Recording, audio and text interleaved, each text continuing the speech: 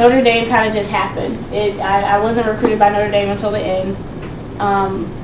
Actually maybe a week before the late signing period. So it's kind of a blessing that I did end up at Notre Dame. But I mean, I've been here for 3 years, and I can honestly tell you that like college is the best time of my life. Like I love Notre Dame, love it, like with all of my heart.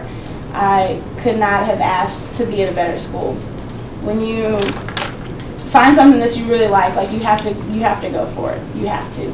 Like you can't let anyone tell you that you can't do it. And I know you guys hear this all the time, like you can do whatever you want, like go for it, but you really can. Like you have to stay focused, and like when you figure out what you have to do, want to do, you don't have to know now. When you figure out what you do want to do though, stay with it. Really stay with it and go with it, because the possibilities that are out there for you guys is incredible. See, I'm